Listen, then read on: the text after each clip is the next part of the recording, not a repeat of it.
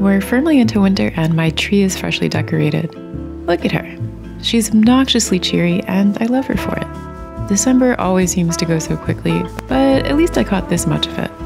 Much to Sumi's chagrin, we have a very special house guest this week. My parents' dog Sammy is here. She's a very good girl, though she does have some separation anxiety, which makes me fret for my neighbors. She may also be one of Sumi's biggest fans, which is saying a lot. In addition to Sammy sitting, I'm working on an environment-dense illustration that takes place in an imaginary diner. You may even recognize it from a previous vlog, but I got stuck on its execution at the time. This time, I gave it a line work treatment, which I started over in Procreate. It was really important to me to take my time with this one and experiment to get it just right. Procreate is my fave for line art. The interface feels a lot more natural to me, and it's easier to get lost in the flow, and this is a good thing. But here it is in Photoshop because I ran out of layers in Procreate. I also just prefer to color it in Photoshop because picking a palette feels a bit more precise than in Procreate. For whatever reason, it's easier for me to pick colors in a more nuanced way in Photoshop, incrementally adjusting the saturation and hue as I need to.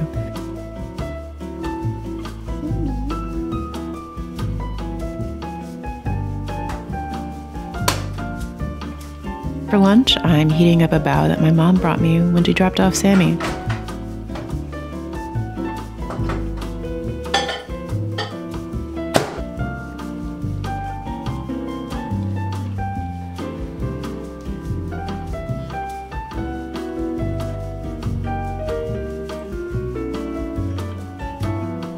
In a brief interlude, let's head to IKEA with a friend.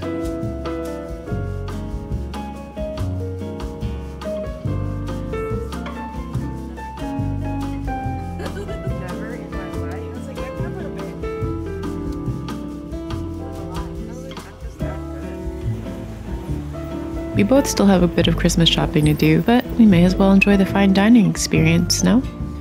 And who can resist a sunset in Red Hook? Back at home, I'm finishing up a little more work on the diner piece before my walk with Sammy.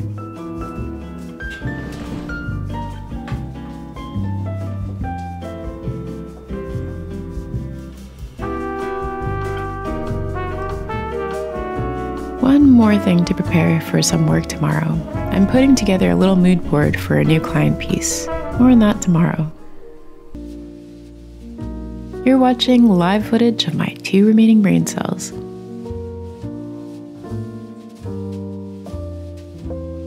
Well, as it turns out, I am sick. I started to feel a minor sore throat yesterday, but today I have a full-blown runny nose. I've tested for COVID, but it would seem that this is just a cold. Just as well because I just got my new health insurance card in the mail.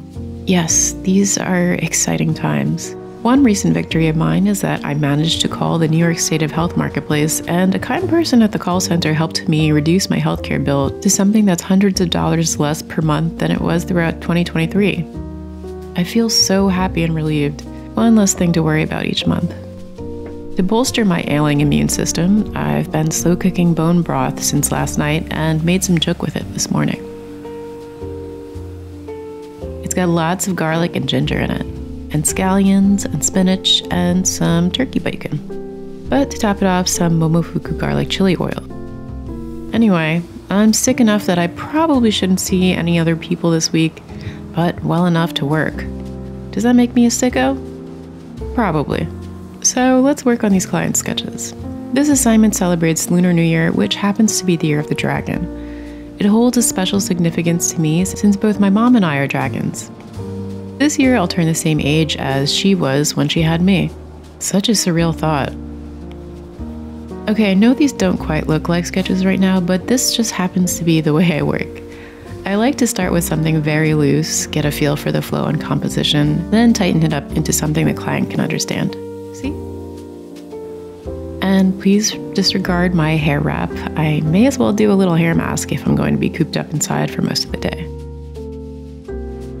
Adding a few touches to the diner illustration. I'm not sure if I want to do some straight up shading and highlights like I normally do, or see how things look flat. For For now, I think I like it on the characters to make them pop forth a bit. But the flat look of vaporwave and 90s anime art does appeal to me.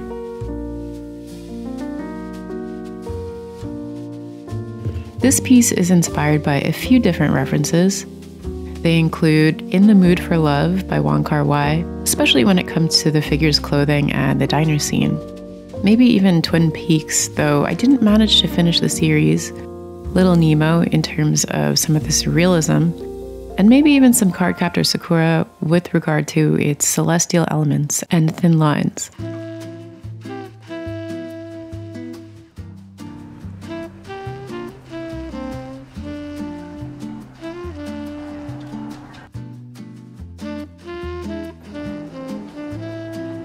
Sammy's slightly worried, slightly knowing expression means that it's time for us to go outside. I do think the cold outdoor air has been doing me some good, though I still have a runny nose beneath the mask I wear outside. Since Sumi cannot go with us, she'll be catching up on some bird TV.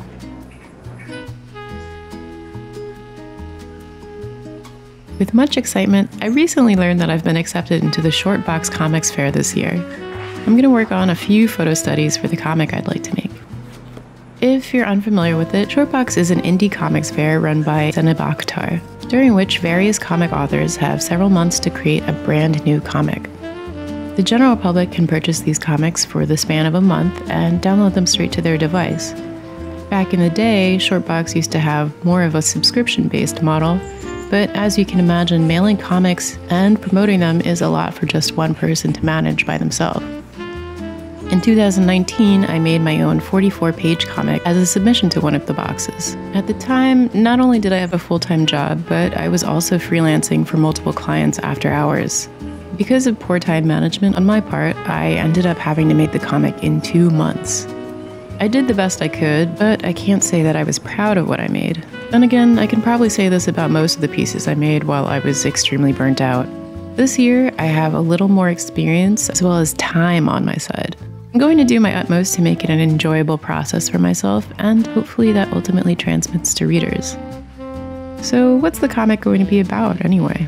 Here's my elevator pitch. Eddie, a superstitious fisherman, can't fish, can't pay his bills, and can't even give the sweater he knit to his crush. But all that is about to change when a mer creature named Locke washes up on his shore. Natural enemies, can they overcome their mutual distrust to rescue the ones they love from an oncoming natural disaster? I'm in the midst of writing a script, so subject to change. I've been thinking about my comic a lot. It's all I think about when I hit the bed at night and in the last moments before I sleep. But I think maybe that's what it's like in the conception stage, at least for me. It's all I want to work on, even with client work to do and personal work waiting in the wings. We'll see once the script needs to be translated visually.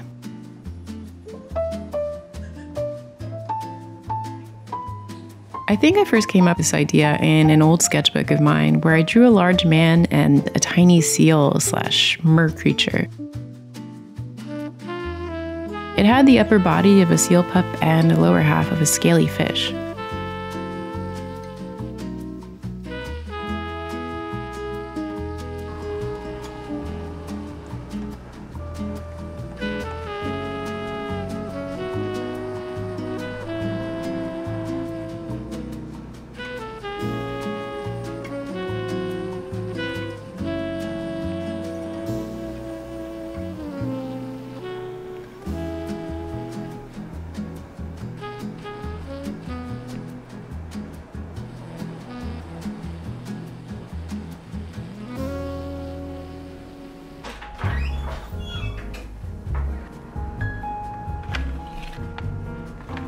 It's snack time with 2 stinky girls.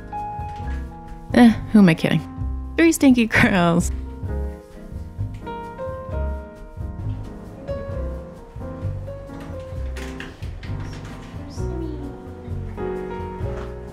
Let's make this a proper movie night.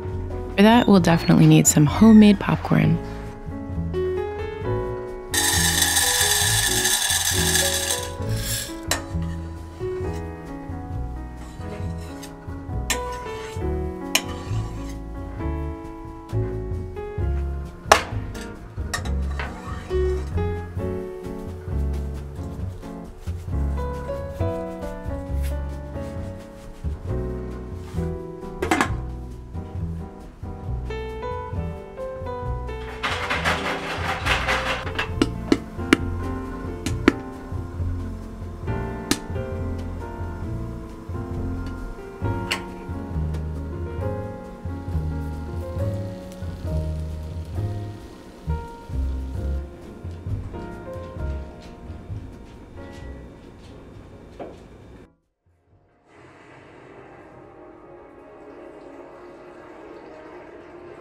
Tonight, we're watching a very contentious film for my animal companions.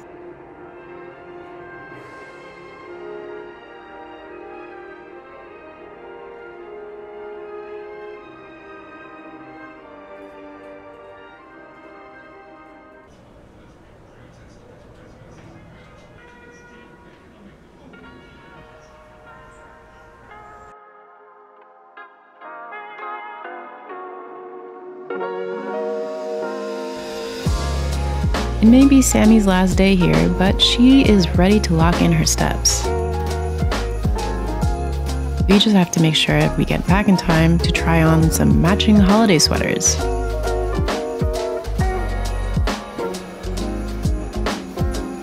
Wow, I had such bad cute aggression this day.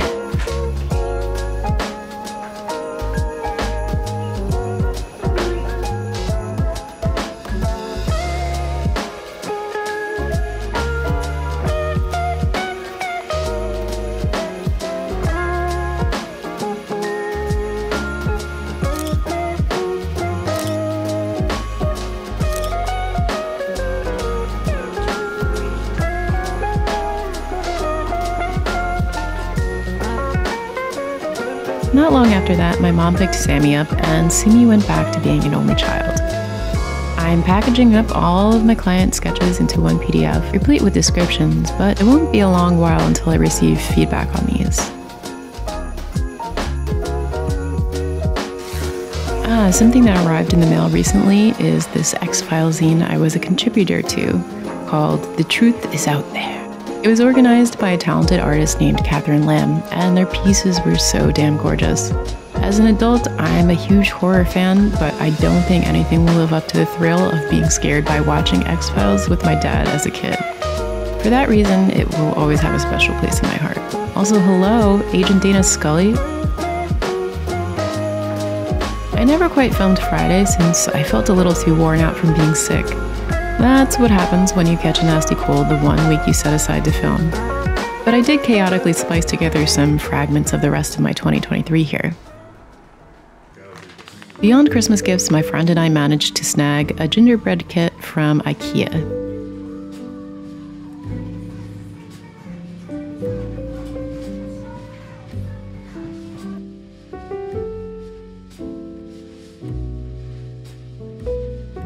Look at this prime real estate. You're never going to find a better offer in this market. 4 windows, high ceilings. Just look at all that natural light. On Christmas Eve, a few friends and I drove into Manhattan to see the tree. You know, the big one at Rockefeller Center.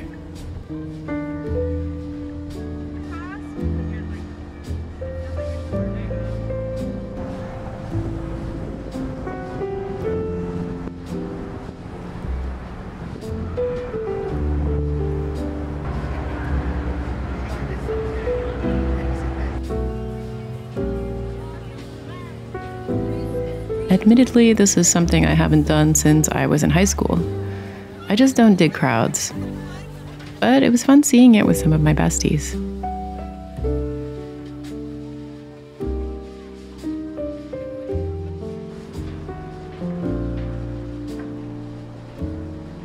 Once the new year rolled around, I trekked it over to spend time with my parents. My dad and I made a lasagna together, then digested it by going on a wintry walk with Sammy.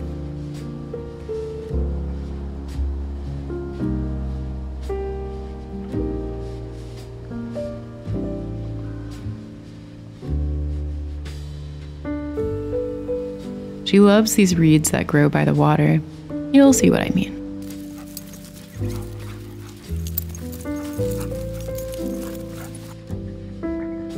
Yeah, she's really into them.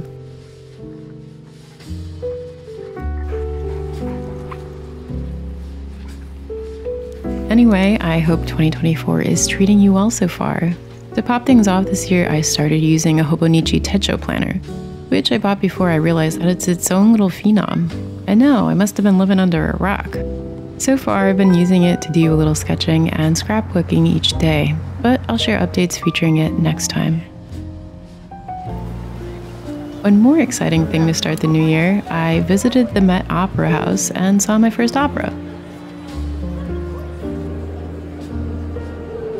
As far as I'm concerned, I thought Carmen was a great first show, though my favorite part may have been all the people watching during intermission. Well, that's a wrap for this one. Thanks so much for watching. I'll let Sumi see you off.